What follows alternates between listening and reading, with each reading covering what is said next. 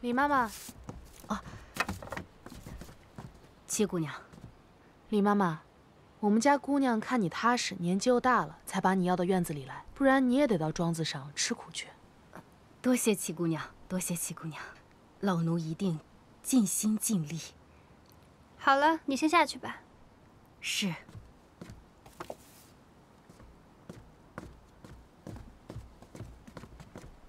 这个李妈妈刚来院子里，小娘肯定是警觉的。先让她踏实过几天安生日子吧，以后的事情以后再说。明白。暂时对她好点儿。是。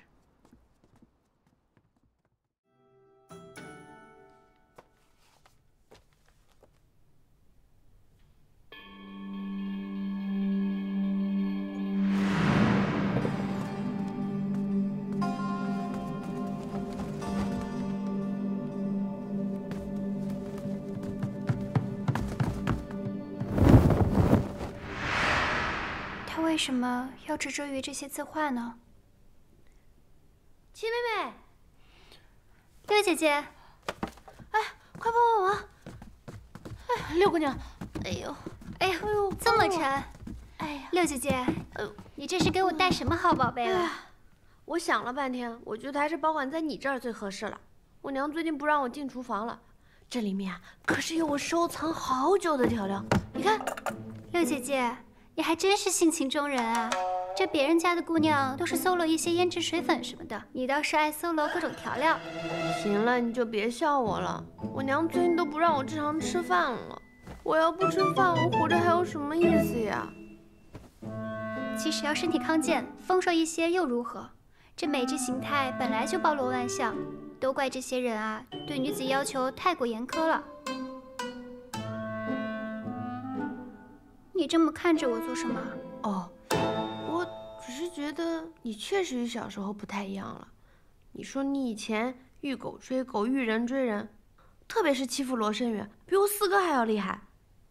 啊？我怎么不记得了？我也是听下人说的，说他之前找到一个孤本，然后呢你就给他全拆了，做那个纸鹤玩。还有一棵枣树，你说你要吃那个枣子，特别高，你就让他去摘。结果他摘到了吧，还不小心掉下来了，从枣子树上掉下来了。我要那个红色的，你快呀，你快往上爬呀，你行不行啊？哎，你快呀，马上了！我要最高最熟的那个枣子，你快往上爬点啊！知道了。哎呀，我要那个，你快点往上爬呀！我摘到了。原来你这么容易就摘到了。我不想吃了，我要去逛园子了。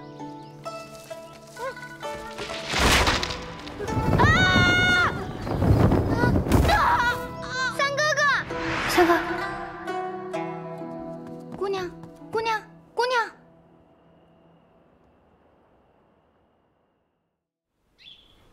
姑娘可真是心善，又是提醒大娘子给三公子的月例炭火补足，又是给他送东西的。现在府里都知道二爷不待见三公子，嘴上叫他公子，可是背地里都瞧不起他。深宅大院就是如此，我现在这样帮他，也是因为他之前帮过我，而且我也亏欠于他。三哥，七妹，这是做什么？近日我正在整理母亲之前的库房，看到这些东西正合你用，便给你拿过来了。这是笔墨，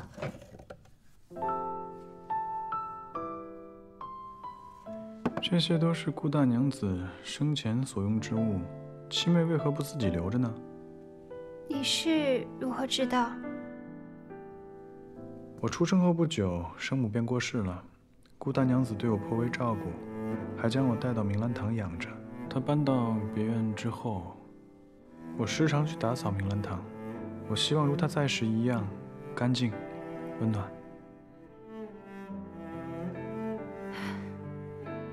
只可惜，现在这些东西也没什么用了。不过母亲的遗物我已经留了许多了，瞧着笔好，就想着拿来给你作画用。哦，对了，我还带了其他东西给三哥，这里面都是祖父的画作。之前你说想要临摹，我便给你拿过来，希望可以帮上忙。我确实是仰慕祖父的画作已久，多谢七妹成全，我定会好好临摹，及时奉还。那我就先回去了。你要是还有什么紧缺，可以让少安和青曲说。好啊，七妹稍等。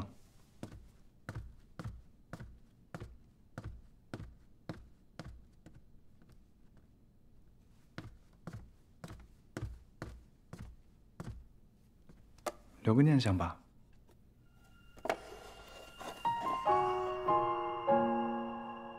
这是我母亲的簪子。拆明兰堂前我去过一次，正好赶上他们在搬运东西，只可惜就抢回来这么一件。手脚都麻利点儿！你在这儿看什么呢？这是你该来的地方吗？赶紧走！这些都是顾大娘子的东西，关你什么事儿？快走！也是不容易，那个时候你还是个小孩子。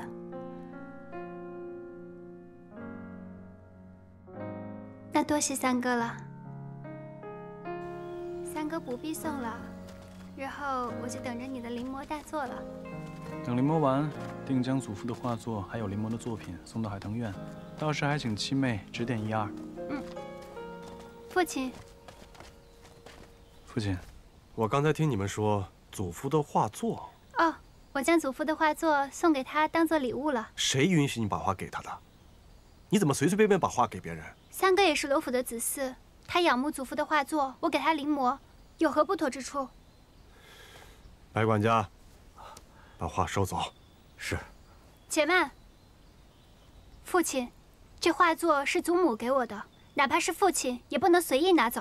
罗姨娘，你注意你的言辞，别以为你祖母护着你，我就不敢罚你。愣着干什么？去啊！是。父亲，此事与七妹无关，是我反复向她借画，她不得已才借给我的。你闭嘴！父亲处置不公，宜宁不服。我才是罗家的家主，你反了天是吧？父亲，此事跟宜宁无关，都是我的错，您要罚就罚我吧。二爷，柳御史这会儿应该在6合9寺等您呢。家门不幸。七姑娘，这画呢，老奴就先保管着，您别太动气。二爷他这会儿，正在气头上。有劳白管家了。哎。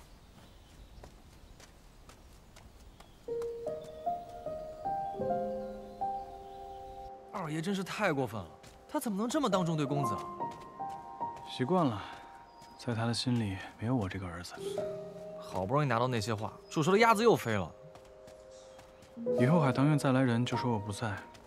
他们要是送礼，你就替我婉拒了。为什么？今天的情形你也看见了，我不想再给别人添麻烦了。明白了，公子。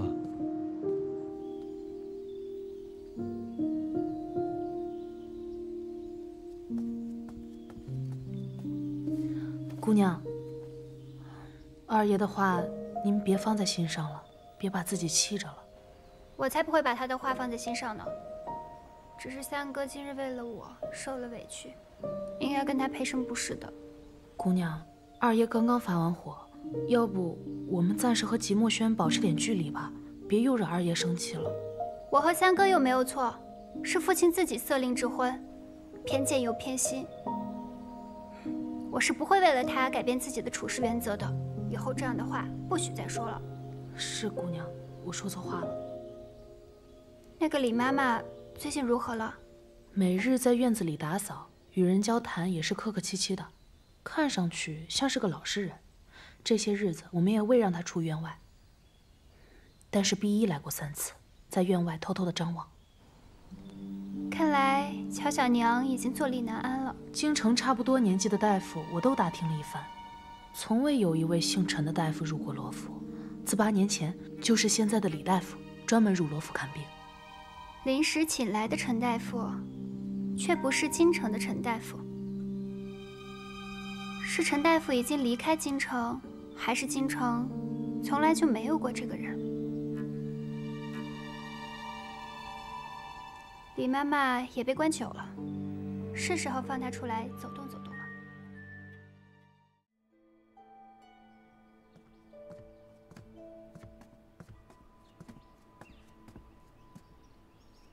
雪芝，这芍药花放在这里，孤孤单单的，就这么一盆，你再去外面取几盆过来吧。是，姑娘，我这就去。哎呦，雪芝姐姐，没事吧？没事吧？你看看你，慌慌张张的，快来人把青渠叫过来。哎，没事的，没有大碍，我还是先去搬芍药吧，去晚了好的都被各院挑走了。这伤啊是最耽误不得的，芍药谁办不成啊？李妈妈，哎，不如就你去吧。好的，齐姑娘。雪芝，回来休息吧。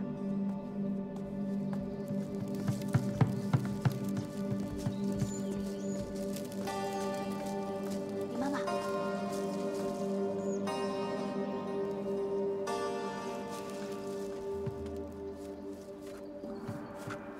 小娘让你想办法尽快离开罗府。出府后的一切，她都会为你打点好的。依依姑娘，当年的事我都已经忘记了。现在老婆子我孤身一人，根本无处可去，只想在罗府混口饭吃，等日后死了，也能有人裹卷草席给安葬了。况且，七姑娘什么都没问过我，当年她才多大，能知多少事啊？你出府之后，小娘会给你一笔钱，足够你养老，哪怕过继一个孩子都不是问题。我言尽于此，你也要识趣。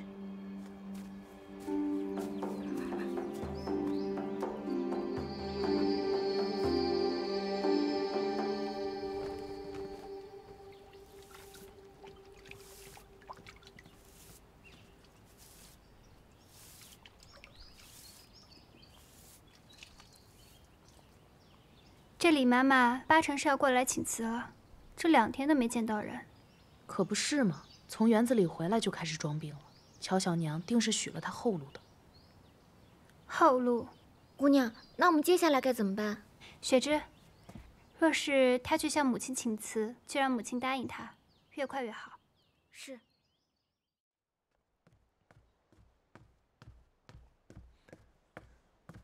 公子，齐安刚来信说，林应龙今日有所行动，已经离开客栈了。我去看看他会的究竟是何人。你留在府里，帮我收拾东西。是，公子。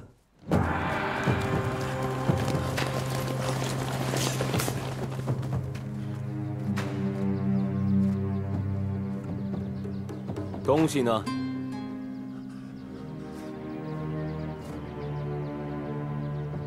公子，那些黑衣人不是咱们的人，难道除了咱们还有其他人追杀李应龙？应该是玲珑想要去投奔的人。带我见你们主子。东西在哪儿？见到你们主子，我自然会交出。等等，今日你们若杀我灭口，明日东西便会出现在大理寺。我劝你不要轻举妄动。哼，上！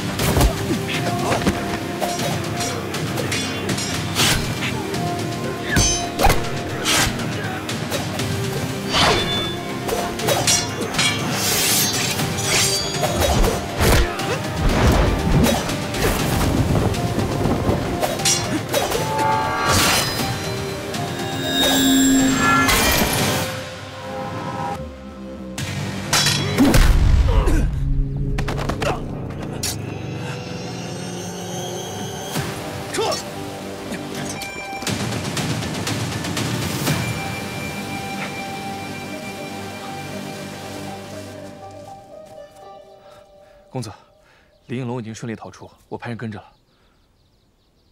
以后小心行事。他没有金銮甲，是黄承思。难道当年的幕后之人是黄承思的人？应该有更位高权重之人。哦。哎，对了，公子，那些黑衣人到底想让李应龙交出什么东西啊？应该是李应龙私藏了当年的证据，要不然他怎么跟幕后之人谈条件？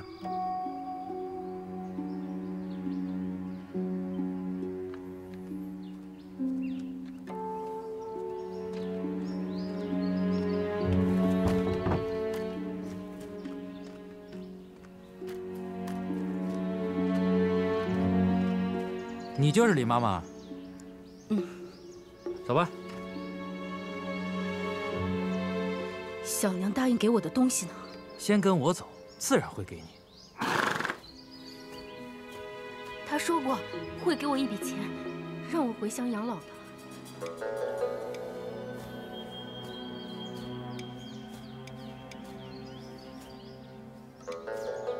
出了城就给你。不行，你现在给我，我自己出城。你以为还真能让你回乡吗？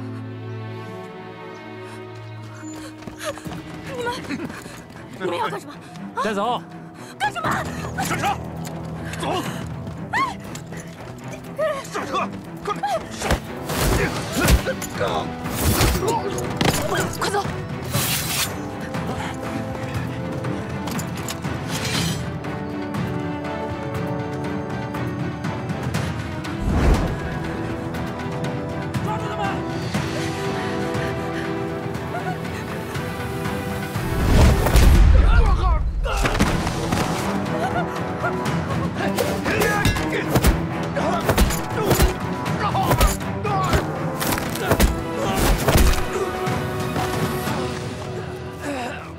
兄弟们，快跑！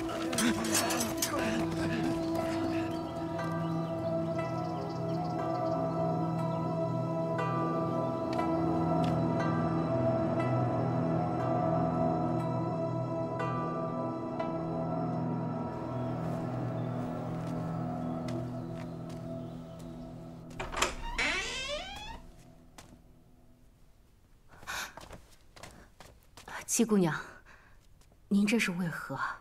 老奴这些年实在是身体不堪，林大娘子仁慈，依准老奴回乡养老。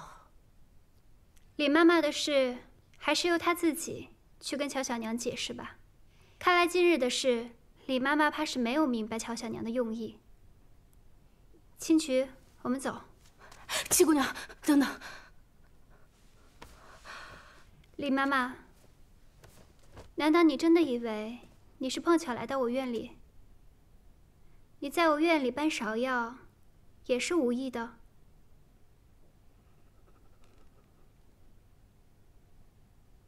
你的命在乔小娘手里，也在我手里。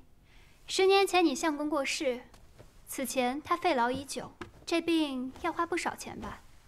不仅如此，你邻居说，当年你相公过世后，葬的也是很风光，还真是夫妻情深啊。李妈妈可是欺负我当年年幼，老奴不敢，不敢呀！当年实在是没有办法呀。你现在一样也没有办法，你该如何做？你最好自己思量思量。我想知道些什么，你应该是很清楚的。其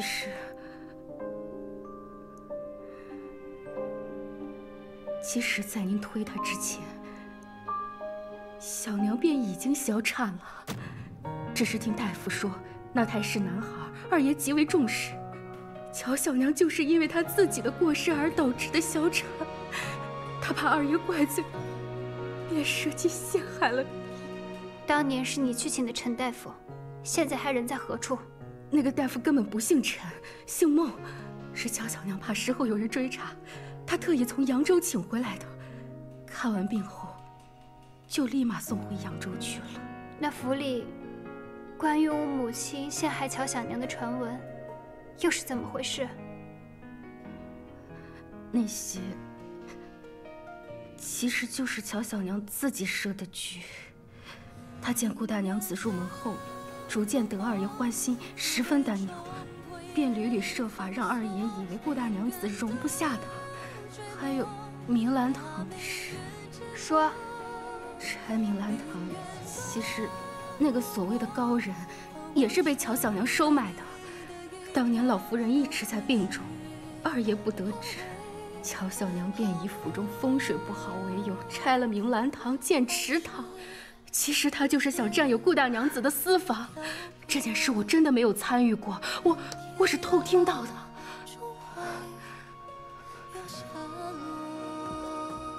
劫走了？被谁劫走了？不知道。难道是罗宜宁？不会吧，那都过去10几年了，七姑娘那会儿还那么小，她能知道什么呀？赶紧去给五爷捎个信，让他即刻派人去扬州把孟大夫请回来。只有把人放在自己的眼皮子底下，我才安心。奴婢这就去传话。快去，快去！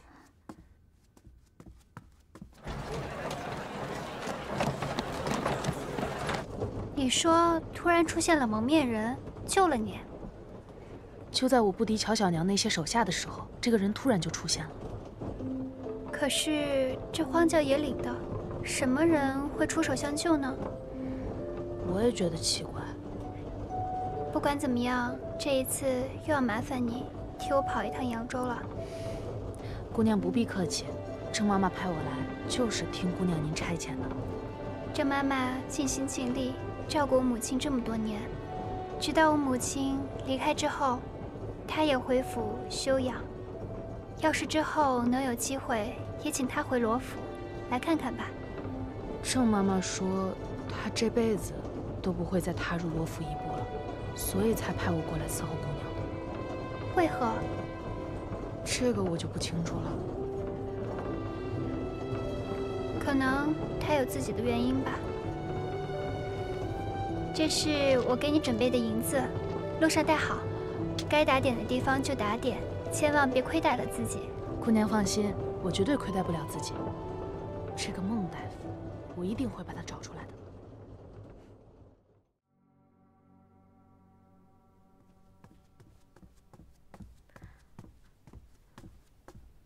姑娘，您上次吩咐给三公子做的衣服都做好了，是吗？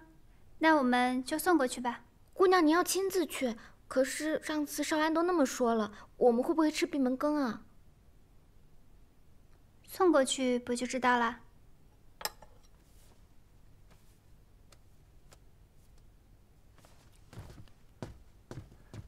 公子，清许姑娘刚刚拿着包袱从二门处离开了。林子里看见的是他呀。宜宁开始查当年事情的真相了。你吩咐一下沿路商行的铺子，暗中照应着他点儿，再找2个靠谱的兄弟，设法近身护着他。公子，你不是说要离他们有点距离吗？有人在吗？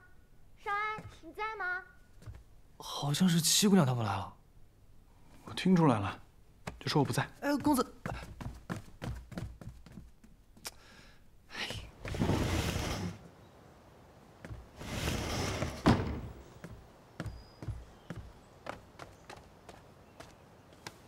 雪芝姑娘，你怎么来了？我家姑娘让我来给三公子送些新衣物，三公子可在？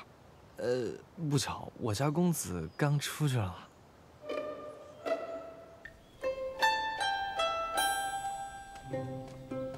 三哥，三哥，你这是躲着我呢？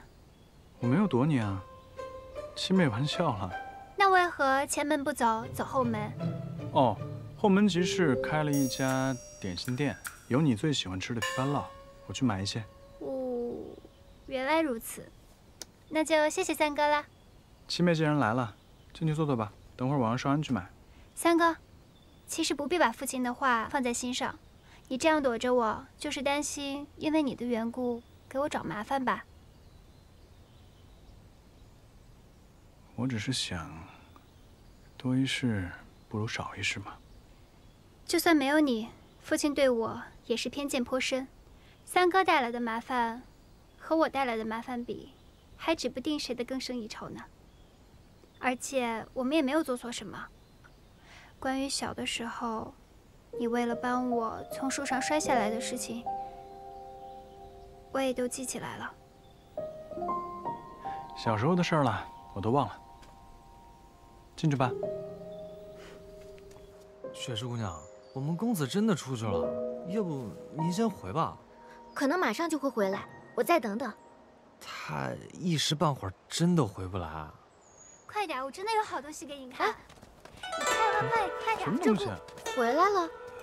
哪儿啊？七姑娘，你这是给少爷置办了多少件衣服啊？我们姑娘说了，每件衣服都得让三公子试试，不能辜负他的心意啊。都。是。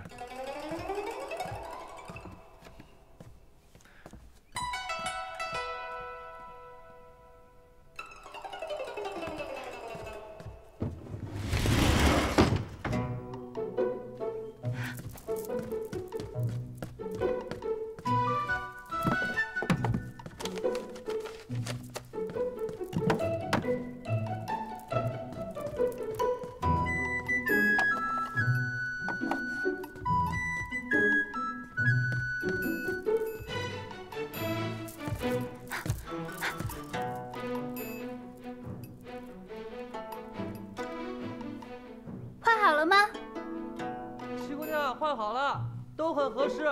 我来瞧瞧。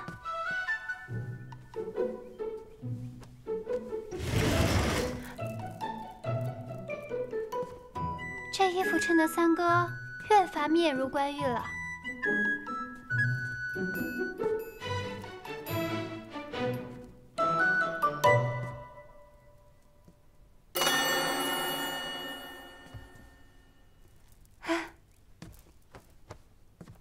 这料子就是好。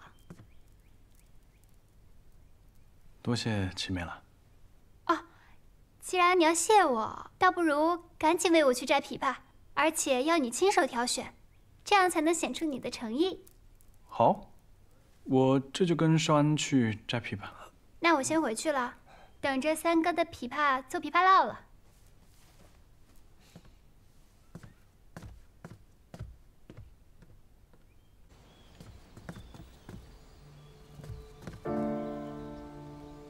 姑娘在看什么？嘘，公子，说不见的人是你，和人说说笑笑的也是你，可连我里外不是。少说两句，赶紧干活。走。雪芝，你就在这里看着，要是有动静就提醒我一声。是。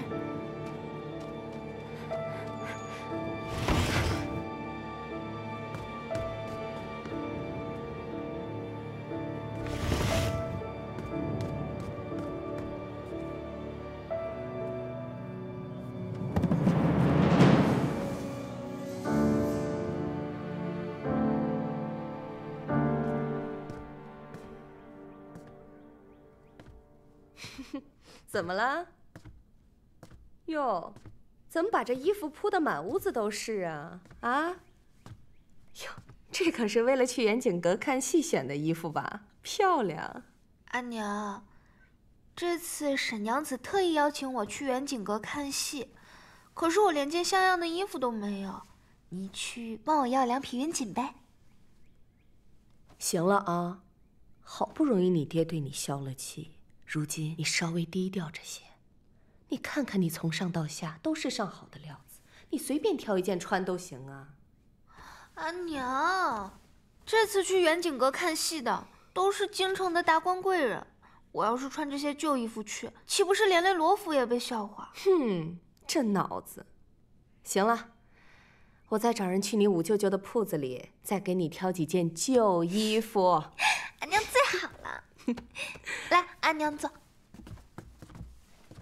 对了，这次沈娘子虽说只请你去看戏，罗府一个姑娘都不去，怕是不妥，你得顾及到其他房的面子呀。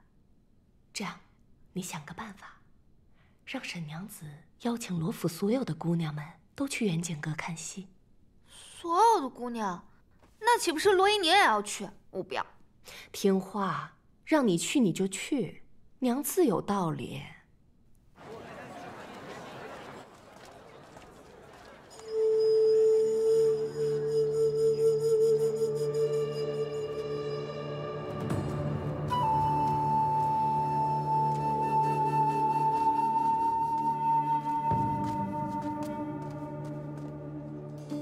就他们2个。乔小娘，请放心，这2人天生牛力，五爷特意吩咐我挑2个能干的，小的不敢不尽心。这次看戏的规制颇高，知道怎么进去吗？侯府传手替补也安排妥当了，办不好我唯你是问。小的明白，五爷虽然不在，但这点小事，小的还是能办妥当的。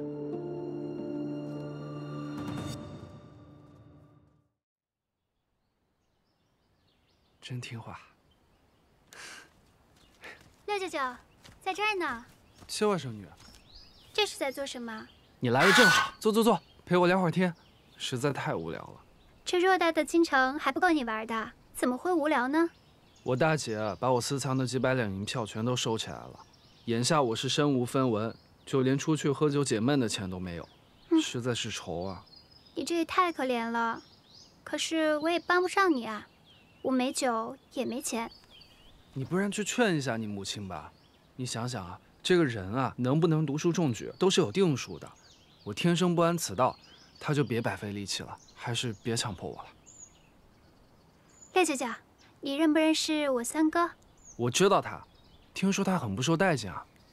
我跟你说个秘密，他在罗府也经常会偷偷溜出去玩。要是你跟着他去，肯定能有好多好玩的地方。若是你跟着他，他也不好意思要你的钱，对吧？真的？嗯。不过这可是秘密，不许告诉别人。我最喜欢秘密了。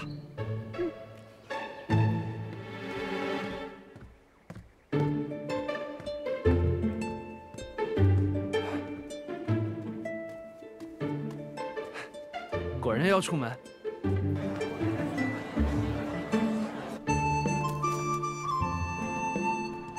哎，这不是我三外甥吗？好巧啊！你是？我是你六舅舅啊，林大娘子的胞弟。你在府里没见过我啊？见过六舅舅。我就说嘛，我常听我七外甥女提起你。你一个人吃饭，还是等人？我一个人偷偷的出来逛逛。相逢不如偶遇，那这顿饭呢，三外甥你请就行了，也算孝敬长辈了。小二，点菜。哎，来。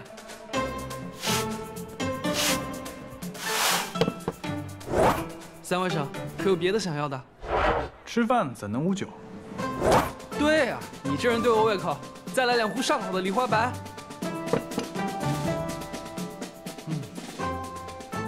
真不愧是京城排名第1的酒肆，不负盛名。来，三外甥，不醉不归。哎呀，郎君，这是我的酒。我知道是郎君的酒。来，再来一杯。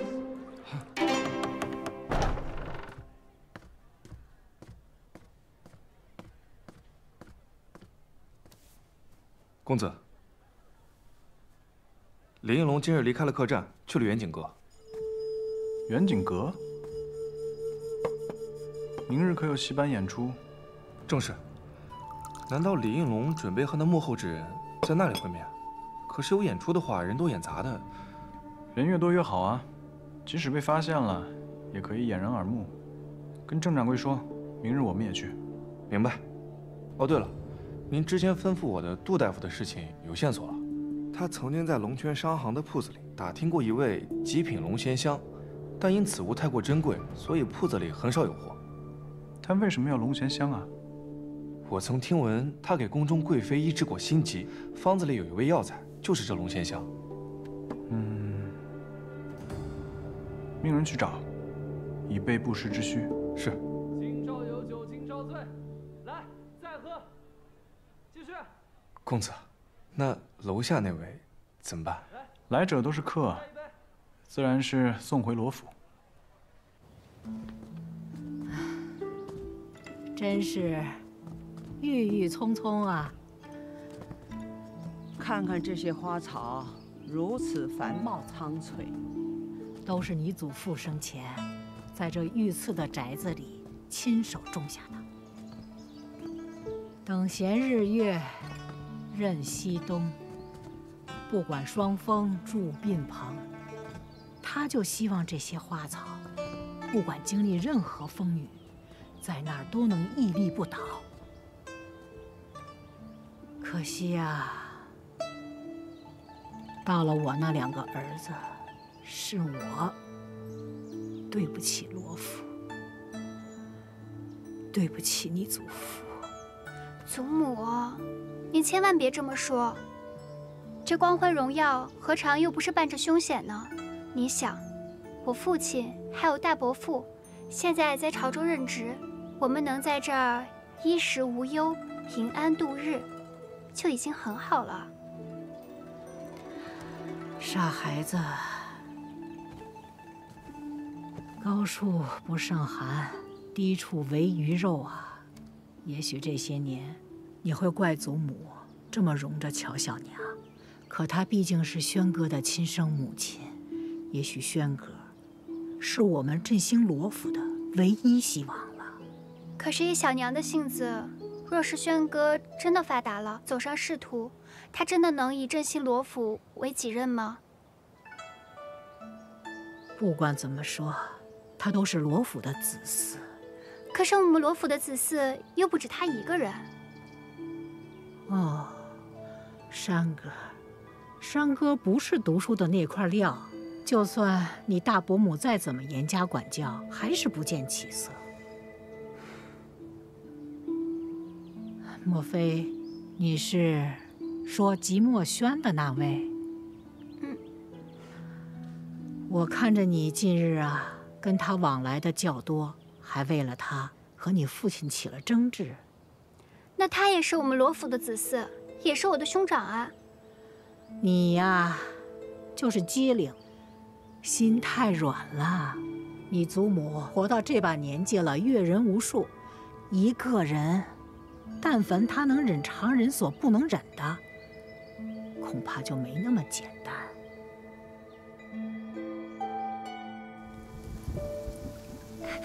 郎君，不用，郎君，不用扶我。哎呀，我没喝多，我可以我再。兄弟，来，跟我喝酒，再喝点儿。哎呀，郎君，你陪我喝点儿。赶快拖回去，别在这儿丢人现眼。他不喝，你快回去吧。我们继续喝。这位大娘子，那个钱还没有。人生得意须尽欢，慢点。今朝有酒今朝醉。你给我喝，你喝不喝？喝不喝？刘周爷，你不喝，我不喝回去。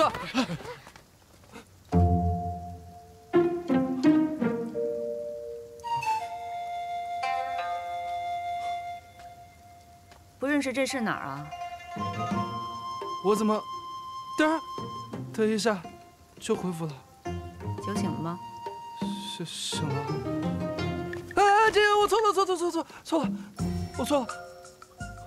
长本事了你，啊？没钱还敢出去喝酒，还被人送回来，你丢不丢人？不然你把我送回临安。没门儿！父亲把你的生杀大权交给我了。你再不听话，这辈子都别想回临安。为了让你长点记性，赏他20大板。是。哎，姐，哎，别，说吧。哎，六舅舅还疼吗？怎么不疼啊？你不知道你母亲有多狠。你到底怎么回事？怎么会被邻人送回来呢？你还好意思说？你那个三哥自己跑到六合酒肆潇洒，我不过想蹭顿好的，不知怎的被那2个邻人拉住，喝了不少酒，他还不付钱，这不害得我回来。他平日里过得清简，去六合酒肆，许是见什么人吧？应该没有吧？那你被带回来了，三哥去哪儿了？我哪知道那么多啊？我就知道他这个人不仗义。算了，不跟他计较。那你好好养着，我让雪芝给你拿点补身子的东西过来。那些个劳什子就算了，你给我送2壶梨花白吧。其实你还别说，这六合酒肆的酒还真不赖。要我看，这母亲打的还是太轻了。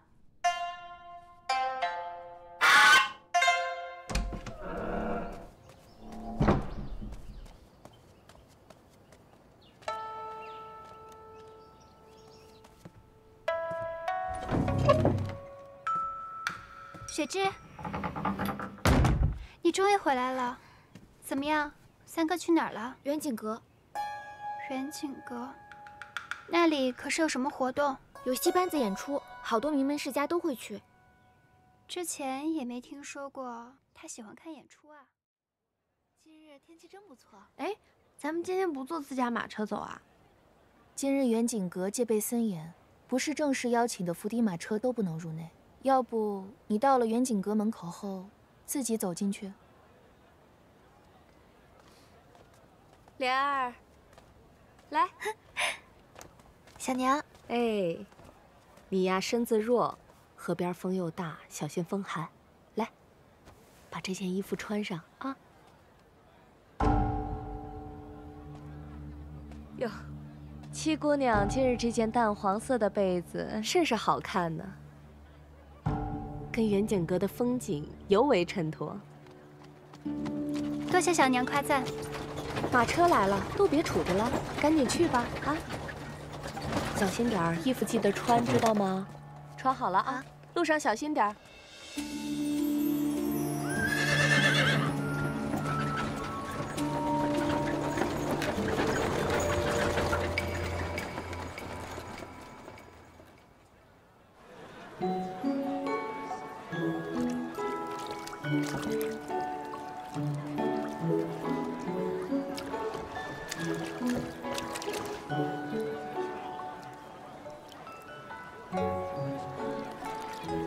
找什么呢？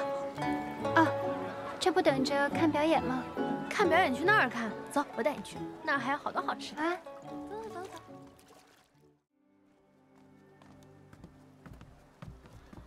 特意请的戏班子就是不一样，哇，真的很厉害。是啊。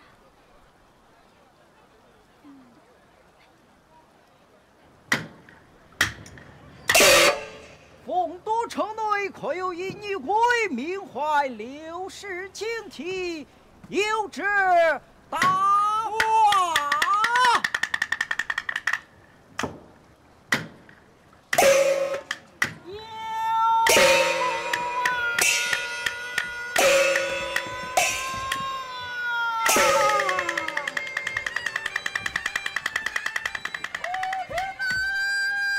哎，妮妮。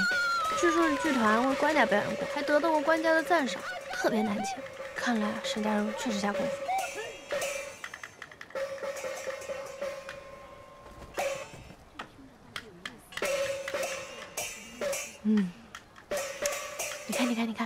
你看，我姐姐又在那儿哭哭啼啼，不知道又在编排些什么东西。她最爱装弱卖惨，随便她说吧。找什么呢？我想看看三哥坐哪儿。哎，这沈家向来眼高于顶，不可能请三哥来的。我以为你在找陈郎呢。陈郎，他是谁啊？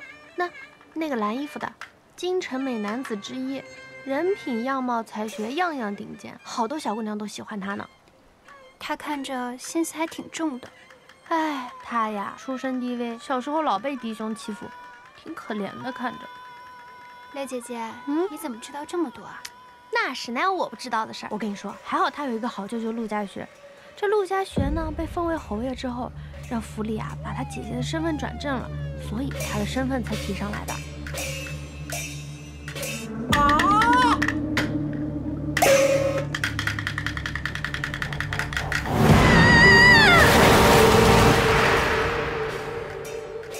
这官家特别重视陆家学。他还未成婚呢，现在城里啊，所有的大户人家都想着把女儿嫁过去，也不知道是谁有这福气。你说的可是安北侯府陆家学？对啊，你也认识他？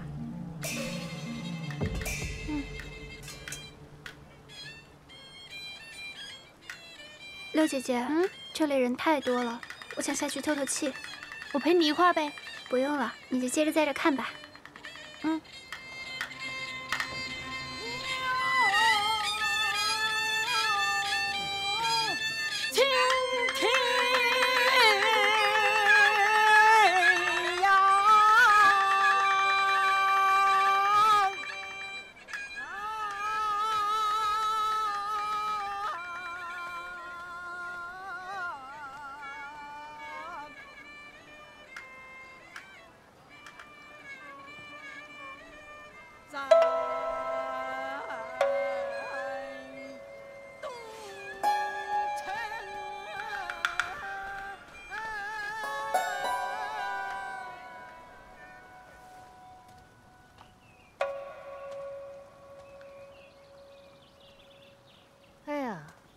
七姑娘果然是来了，我就知道你是最喜欢喜庆热闹的，不然怎么能够你一回罗府，这罗府上下就鸡犬不宁的？他们这罗府倒是怪得很，正妻嫡女被派遣到别院去常住，也不知是犯了什么见不得人的错，咱们还是别招惹这个七姑娘了。张姐姐、沈姐姐，别说了。依莲，我早就跟你说了，人善被欺，马善被骑。这有些人胆大妄为，不懂规矩，还怕被人说了。你就是被欺负得太厉害了。这七姑娘她仗着你祖母的喜爱，目中无人了。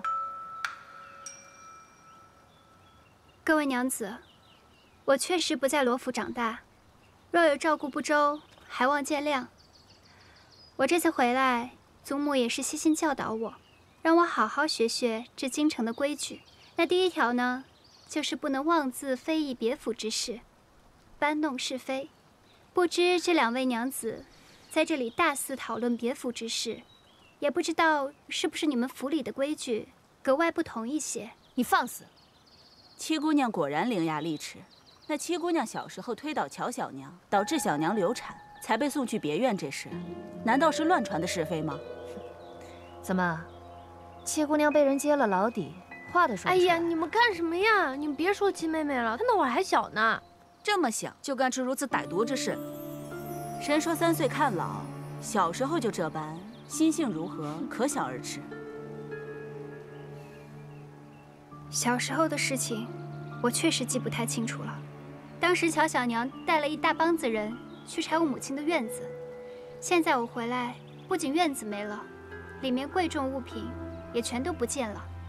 至于小娘小产的事情，若我真是这样歹毒之人，罗府也没有我的容身之地。吴姐姐，你要真觉得委屈，为何不给家中长辈去说呢？倒是跑到外头来哭诉。难道你是觉得罗府都没有你的容身之地，大家都偏袒于我？你这是置家中长辈于何地？罗府门楣于何地呀？我没有。哎，行了行了，七妹妹，我姐姐最近确实也挺惨的，毕竟被关了那么久，好不容易才放出来的。宜秀，别说了。五妹妹和七妹妹都是贤德纯善之人，也许只是有些小误会。那既然是误会，我们也不便再多说什么，我们还是去听戏吧。走，我们沈姐姐，你呀，我知道你委屈，但你也得顾得罗府颜面啊。姐姐教训的事，妹妹知错了。宜宁先走一步。宜秀啊，走。啊，六妹妹，你看你吃个橘子，衣裙都吃脏了，赶紧去拿个披风遮挡一二吧。就是啊，你这样太不雅了。走。啊，哎，走吧。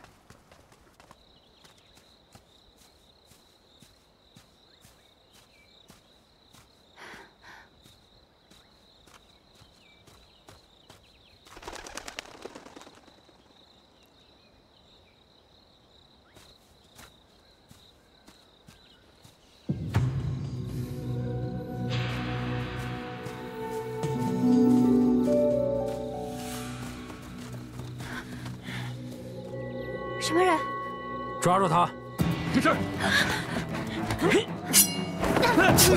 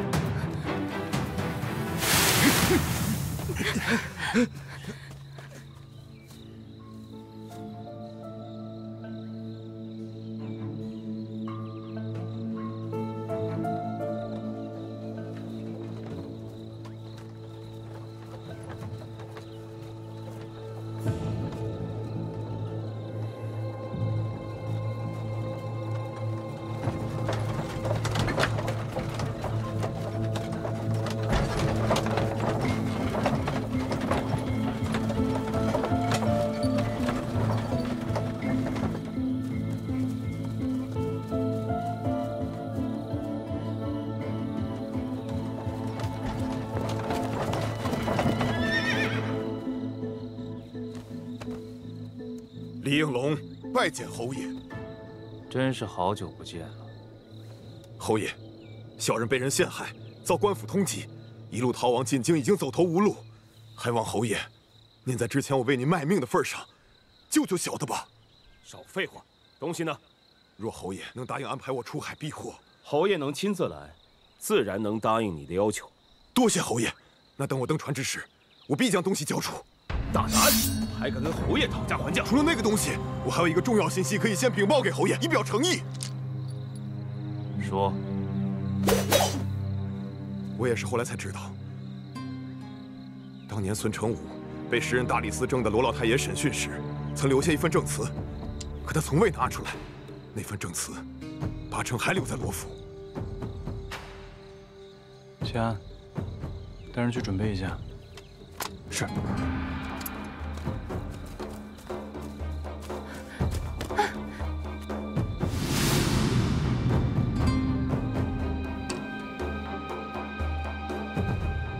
这串木质手串，我从小不离身。你喜欢，我便送给你。好，我喜欢。妹妹，等我眼睛好了，我希望第一个看到的人是你。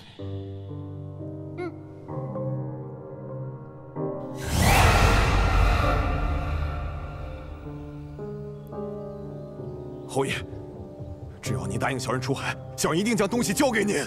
你以为你不交出东西，我就找不出来了？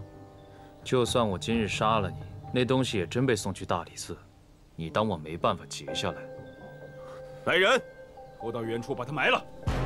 今日远景阁人多，别脏了地方，节外生枝。侯爷饶命啊！侯爷饶命啊！侯爷饶命啊！侯爷，侯爷饶命！侯爷饶命啊！侯爷。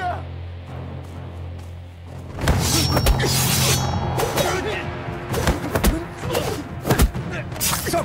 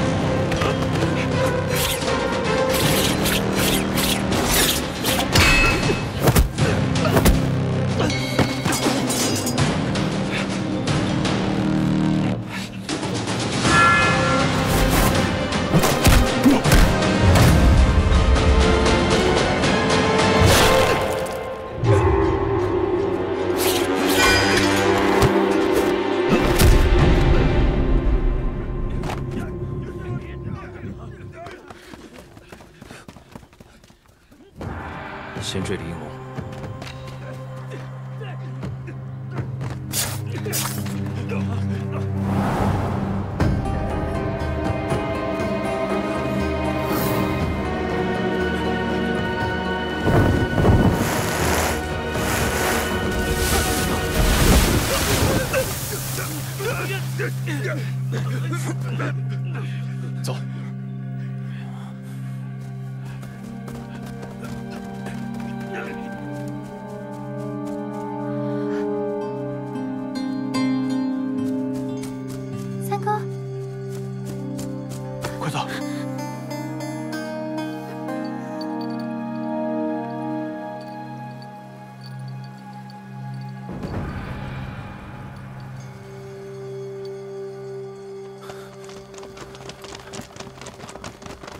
侯爷，李应龙的人太狡猾了，事先设下陷阱助他逃脱，是属下无能。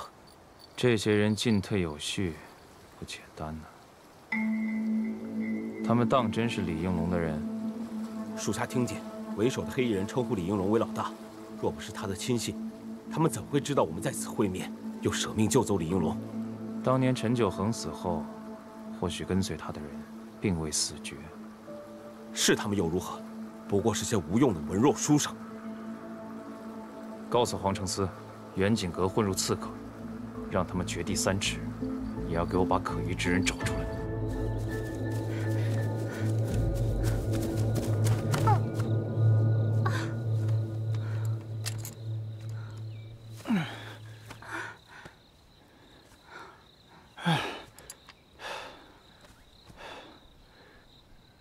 你怎么会在这儿？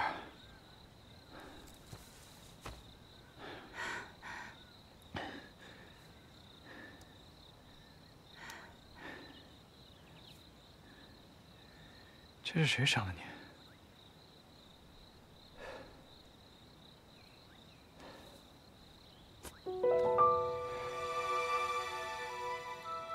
你又是谁？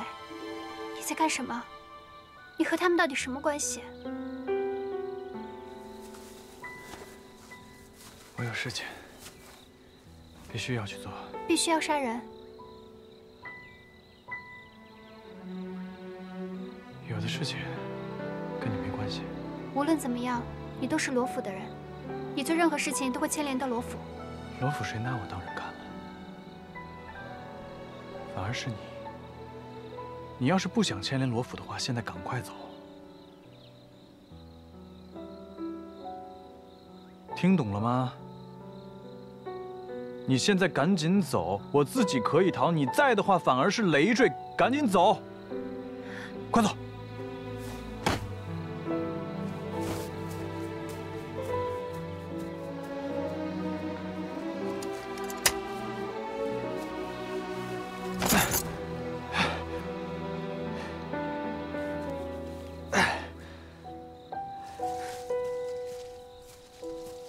狼心狗肺！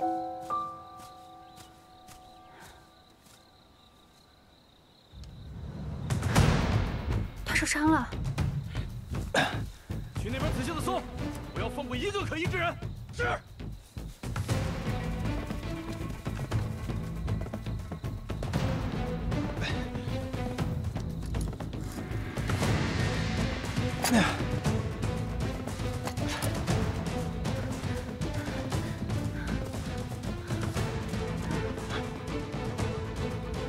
你怎么伤得这么严重？你怎么还没走？我怕你死在这儿，连累罗府。你给我起来！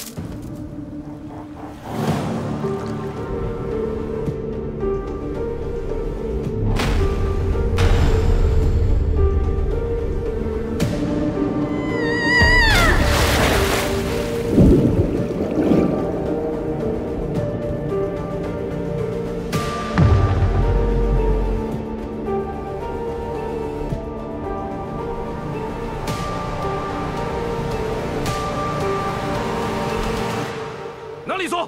是。